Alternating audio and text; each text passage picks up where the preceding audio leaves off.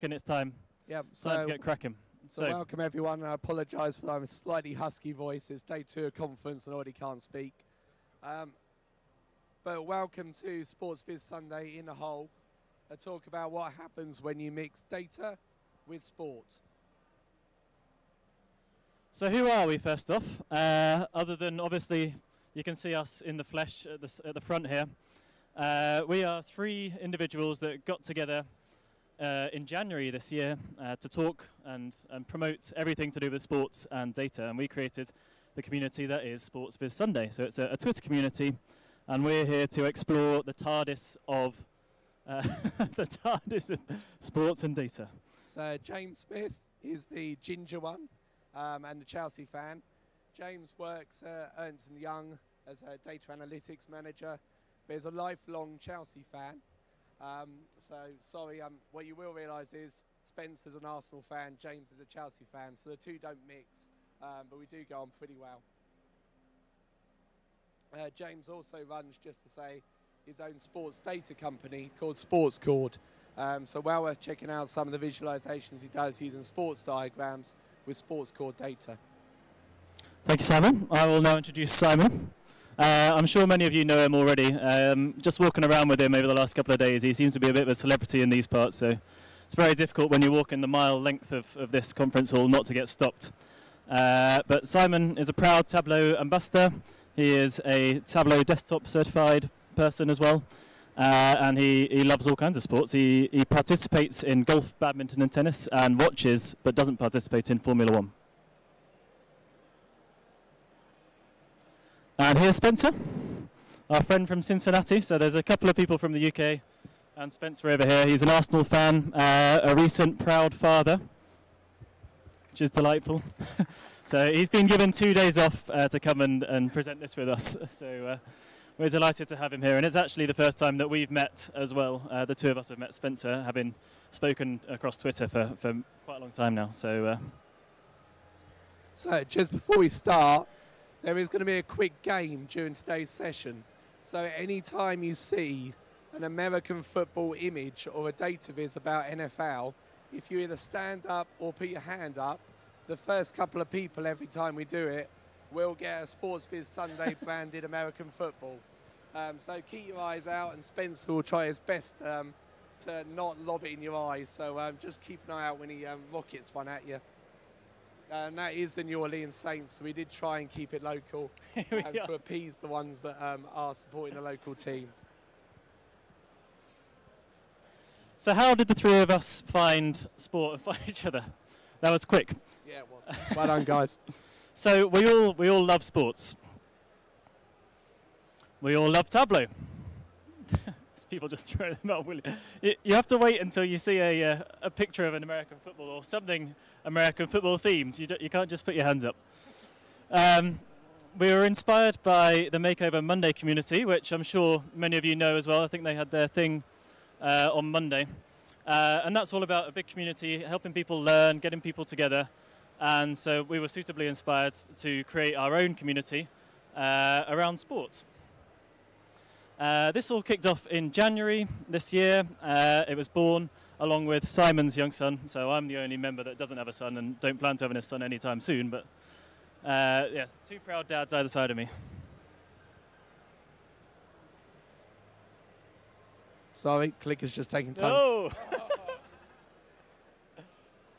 So, what we want to do is we want to explore what happens when you mix the intensity of sports with the endless possibilities of data. I think maybe these things are a slight distraction. Yeah. And what happens when you mix the passion of people? Well, when you do all of that, you get creativity. So for those of you that aren't aware, this is Jack Russell. He's an ex-England cricketer who now spends his time on the boundary rope actually painting cricket matches during his spare time. So he's turned from a professional sportsman into a data artist, well, not a data artist, but an actual artist using watercolours. But you also get recognised. So in the last year alone, Tableau have done 2 sports initiatives. So we've had Analyse the Game, and we've also had the Summer of Sports. So if you do want to get recognised, sports data is a really good opportunity to be on Tableau's radar, publish something on Tableau Public, and get your name out there and get it recognised. So this is a great opportunity for everyone to be able to do that. So why sports? Sports is a global phenomenon. Everyone here, I think, hopefully is interested in sports, given that you saw the name of our talk. And I think there's a sport out there for everyone. So we've got cricket in India, ice hockey for the Canadians, we've got American football here in the US, we've got proper football in the rest of the world. And everyone, I'm sure here, has played a bit of sport at some point in their life. So it's a great way of being competitive, doing something fun, doing something exciting. And there's also a world of data that backs up sports. So you've got a ton of data around all kinds of sports, and that's becoming even more frequent now. You see pre-season in a lot of sports out there. You've got people wearing their vests, they're being tracked.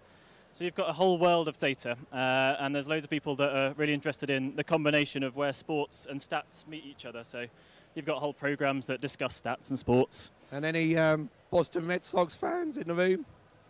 Cool. So just a little nod to you all there for Fenway Park. So we're going to go through some of the finest that we've seen out there and put together. So this is our friend Spencer, one of his, and I think it was one of the first ones actually that made use of the Viz and Tooltip feature. So in this one, Spencer's taken a huge amount of data, and you're looking at the bigger picture, but also you can drill down and have a look at some of the interesting stuff that is a lot finer as well. So in today's talk, we're going to showcase a lot of community vizzes. So hopefully some of the slides will be available afterwards. So if you do want to find out more, just go on to Tableau Public and you can actually open the vizzes up, download it and see how it's been done. But here Ben Davis looked at the Masters Golf and actually looked at a statistical analysis of how people's form at the Masters compared to their form prior to the event. And I love the use of reference bands that he's done to identify when players are performing better at the Masters than expected or worse than the Masters than expected. And there's some great blog posts by Klaus Schultz about how to do those reference bands. So some great tips out there to be able to replicate that for yourself. Here's another American football one. This one here is by Sean Levin. I don't know whether he is here today. I would say put your hand up, but what we really love here is the way that the stadiums and the shapes of the stadiums are really awesome. And I would love to do something like this on the Premier League, where you've got all that information, but the centerpiece really is the stadiums and the outlines, and it becomes instantly recognizable to the fans of these various teams. So I don't know whether, if Sean is here today, whether he could explain exactly at a later point how he did the pictures, but or whether he downloaded them somewhere. But actually bringing in those kind of infographics or those pieces of art into your work makes the whole kind of world of data a lot more entertaining to look at. And here, James Smith, as part of his IMViz Europe feeder entry, looked at the derby days of English football. And the reason we chose this one is we love the little logos that he's done in terms of being able to show half and half, to show the teams that are participating in the matches, and that kind of visual intrigue about getting people hooked in by something quite creative. And this one, a shout out to Paul. Is he watching by the side? I saw him a bit earlier. He's somewhere around. No, that's not him. And so this one's all about geographical data. So everyone's got their local team. Simon's was Portsmouth. Spencer is a big fan of the Cincinnati team. I'm a fan of Chelsea, despite not living. Well, I actually lived 10 minutes from the ground last year, but I was originally from a bit further south, and my local team were rubbish. So Chelsea it was. But moving on beyond geographical data, sports is all about people. And some of the best sports vizzes that we've seen out there connect people's idols. So they're about the sportsmen and women that we all idolise and we all notice and follow every single day of the year. So in this viz, Matt Chambers looked at the iconic fight between Mayweather and McGregor. And this viz on Tableau Public has actually received over 750,000 hits. So it's one of Tableau Public's most viewed vizzes, and certainly one of the most iconic of last year. I think this one by Shane actually saw inspiration in that other one.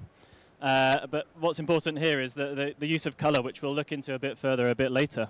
but he's used the Wimbledon colours to really pull out the rivalry between Nadal and Djokovic. And our last one about people. Here, Pablo Gomez. So for those of you that don't know Pablo, he's a Tableau Public ambassador and a very proud Argentinian. So he visited about Sergio Aguero and his prolific goal-scoring record in the Premier League. And one of the best things that Pablo does is embed images alongside his charts. So they're very much kind of a style of an infographic. And if you check the full viz, it's a massive long-form viz, but it looks absolutely awesome. So we just wanted to kind of showcase Pablo in the way that he uses simple colour palette.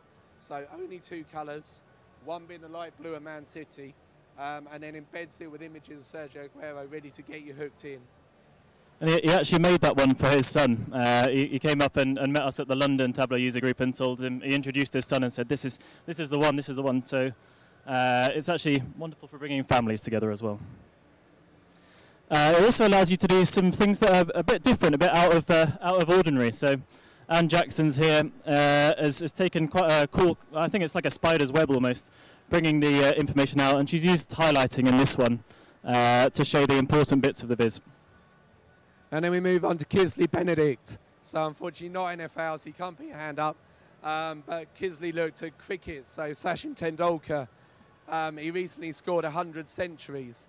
And the brilliant thing that I love about this, so each individual square in the viz actually represents one of the hundreds that Sachin Tendulkar scored.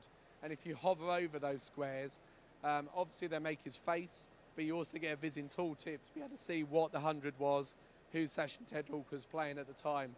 So how we did that, I really don't know, but it's just a really cool way of taking Tendulkar's face, embedding it with data, and making a really creative viz. This one here from Ryan Sleeper. You sometimes look at visualizations like this and you think, how on earth have they done that in Tableau? And I know Neil sitting in the front row, I think we'll feel about yours sometimes as well, but he's constructed the stadium here, and he's used different colours to show where it's expensive, where it's cheap to sit.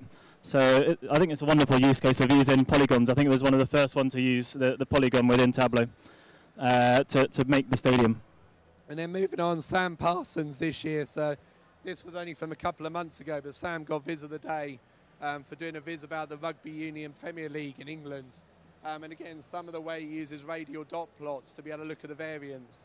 If you look at that viz in total on Tableau Public, some of the techniques he used to analyse rugby union are absolutely sensational, and they really want to make you dig into the data further. So another great example of using different chart types to really look at sports data very differently to what you would do in a business.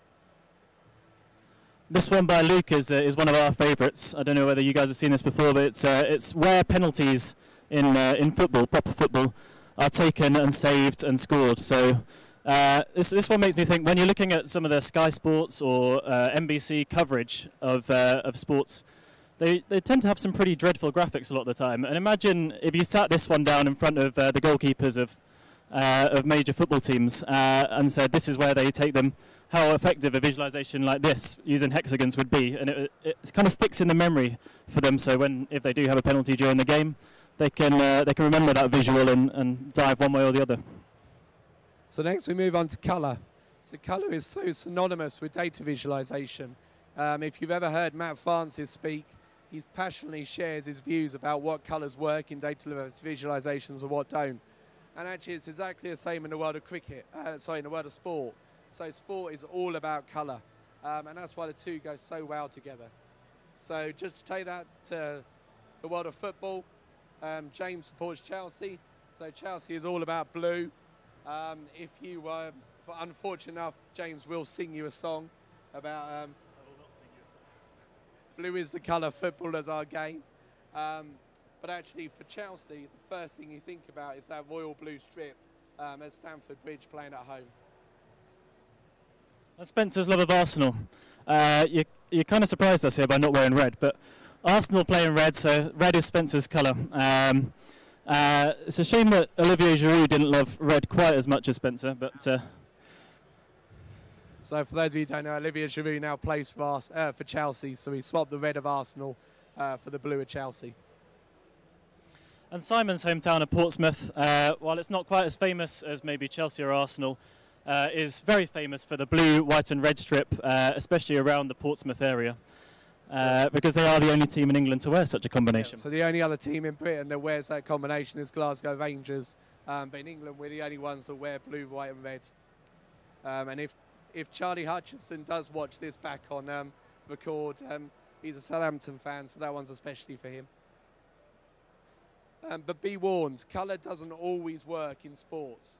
So this is a viz of the 1994 World Cup, and the Mexico goalkeeper actually had this kit specially made. The idea was, if you wore something that was very colourful and very bright, the thought behind it was more attackers would shoot the ball directly at him, so he'd be able to make more saves. It didn't actually work. They went out in the last 16 of the World Cup, but that is an iconic image that Jose Campos has now been kind of associated with all of his career. Another example of a team actually switching their kits at half-time, because Sir Alex Ferguson said that the players were invisible and they were disappearing into the crowd because they were wearing this grey. So they were 3-0 down at half-time, and they changed kits at half-time and went on to lose 3-1. So it worked. They won the second half, but not worked well enough. It's fair to say not many teams wear grey anymore, so that experiment failed miserably. So now we just wanted to share with you some data vizzes that were about colour. So here Jeff Plattner looks at the colours associated with each American football team and looks at the two colours to look at the win-loss ratios and uses the joy plot looking at a negative and a positive value to look at how those teams perform. This one here from Simon was actually nominated for the long list for the Information is Beautiful Awards as well, and it looks at the importance of colour by actually dissecting them and putting the team strips individually across the Premier League with a few stats behind them, and I think it works really well. I think it was inspired by one of Neil Richards' ones again. Yeah, so Neil, thank you for that, because it came from, so all that is, just for those of you that want to know, is a basic scatter plot using squares and triangles, and then colouring the squares and triangles by the colour of the shirts. So actually that's not an image, that's just made up using a particular Tableau chart, which is a scatter plot.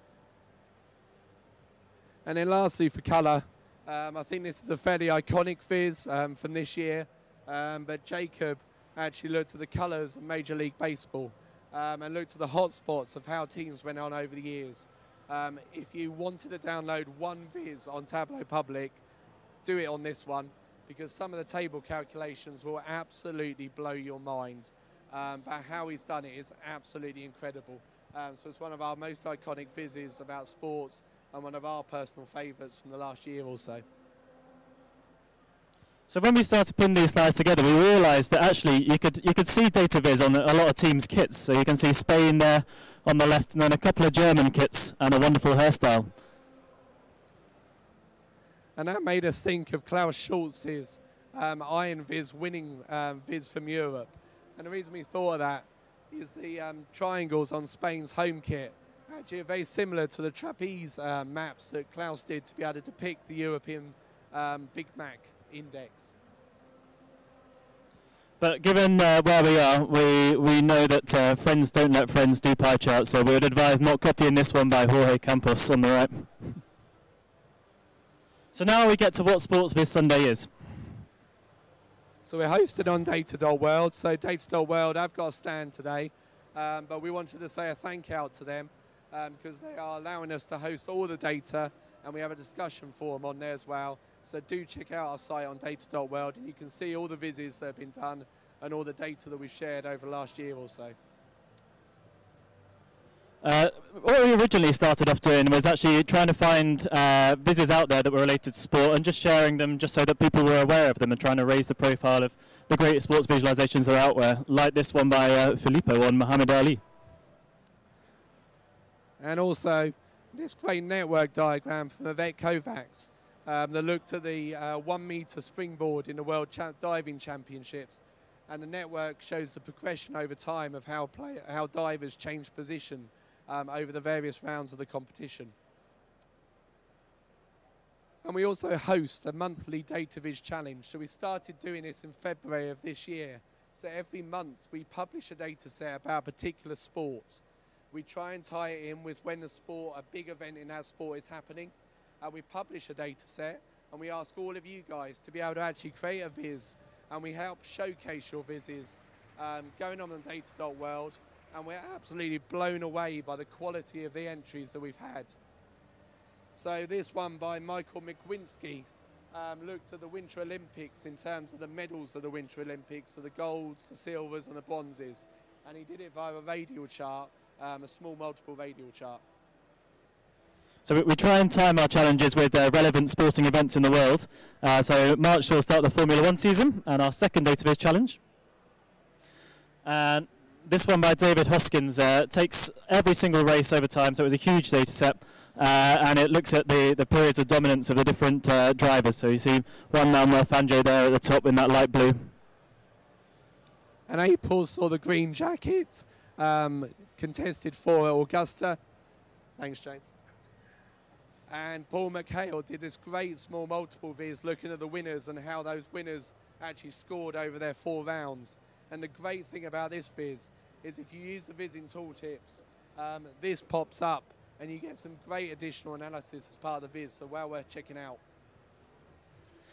End of May saw the Champions League final, so Spencer provided a wonderful data set on the Champions League.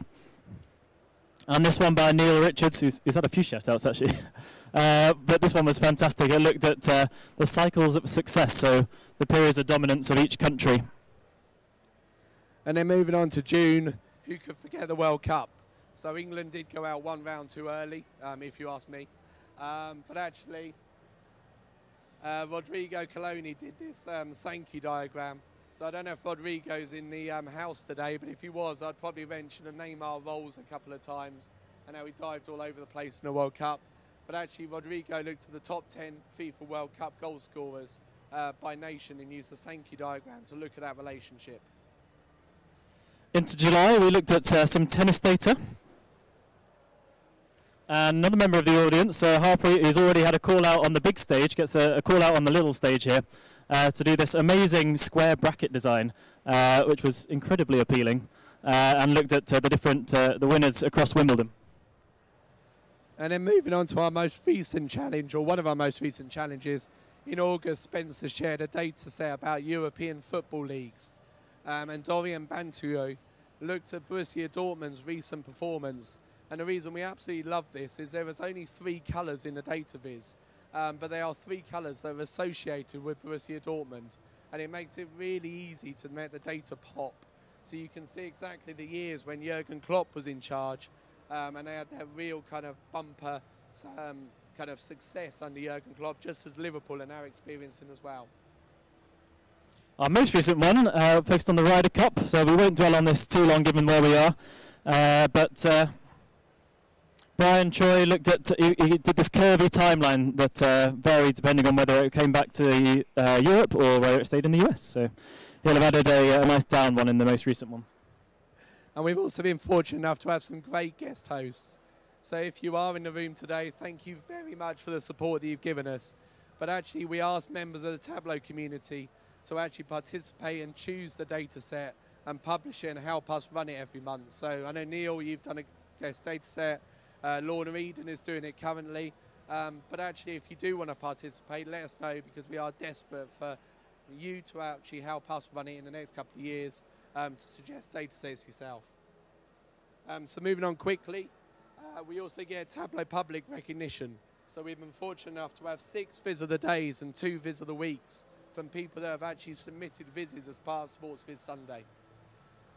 So here Klaus Schultz looks at the Winter Olympic Games, and this was our first ever Viz of the Day as part of Sports Viz Sunday. I think we'll whiz through these because we timed this yesterday and it's already over time. So this one was by Simon for our Winter Olympics challenge, very exciting. And moving back to Klaus, this looked at alpine skiing, and the thing we love about this, it actually kind of mimics the alpine skiing by using joy plots that go on one side and the next. Another one of Simon's. This one was our first Viz of the week, and he's used that green colour that I think makes it look like the grass, which is beautiful. And then last shout out for Neil, but Neil got Viz of the Day for this curling Viz. So not the most exciting of sports maybe, but certainly one of the most exciting data Vizes. When again you look how Neil did it, to be able to look at that and associate it with the sport. This one by Steve Fenn for one of our recent challenges on football. This one got Viz of the Week as well. And when you hover over this, you can actually see the pattern per team of how they've performed over the last 20 or so years. And it might be a bit of an English reference, but if those of you that know Ian Dowie, Ian's synonymous with making up words, so we're not quite sure bounce back ability is a word, but this viz by Jamie Smith used Ken Large as inspiration to look at how long people went between wins in last season's Premier League. Same data set. This one was by Rob Radburn, and I don't know whether he's taken any inspiration from Junior Radburn, but he's got some strange little colourings in that represent different things, but it helps you pick out the pattern really easily. So last couple of minutes, just to say how can you now participate. So we'd really love you to be able to participate by tweeting the hashtag SportsVizSunday. So if you do a SportsViz, feel free to use the hashtag and we'll try and help you promote the Viz. If you see some inspirational Vizzes out there for sports, please tweet it. But also we'd like to really make a plea. We've only been able to include about 2 or 3 Vizzes by women today. And women are such a large part of the data viz community, but they're such a small part of the sports data viz community. And we really want to help you kind of raise your voice and the great work that you're doing out there. So Lorna is currently our guest host for October, but please, please, if you are passionate about sports, reach out to us and we'd love to help showcase your work. You can also participate in our monthly challenge, so we've already been through some of the ones that have really caught our eye in the last 9 months, but we're going to keep those going and look at different sports as we go forward.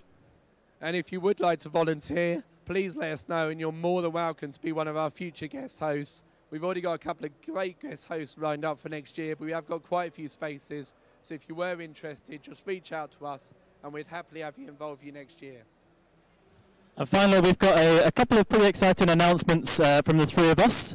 We now have a SportsViz Sunday website, and there's a couple of things that we've put onto here. We've started creating this sports data repository. So at the moment, it's got sports data sets that we've used in the monthly challenges, or that we've used ourselves for data, but we'd really like this to be kind of the place to go to for useful sports data. So we've had a little link there at the top where you can get in touch, and if you are using an interesting sports data set, then we will take that and we will put it on our website so that it becomes a portal for people to take sports data and do their own learning and practice with their own sports.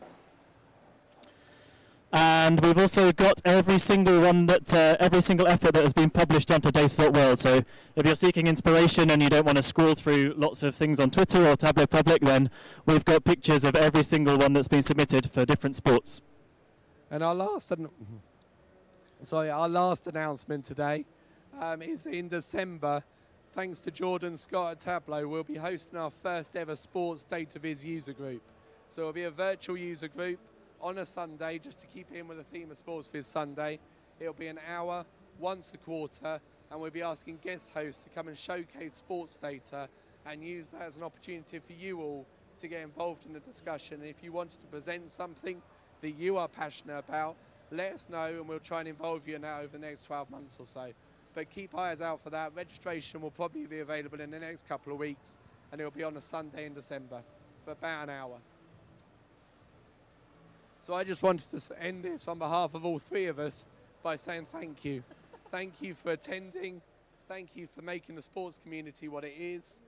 And thank you for participating in SportsViz Sunday over the last 12 months and helping us grow it from nothing to what it is today. And I couldn't resist it, I'm sorry, but I just had to do a little bit of gloating about the Ryder Cup.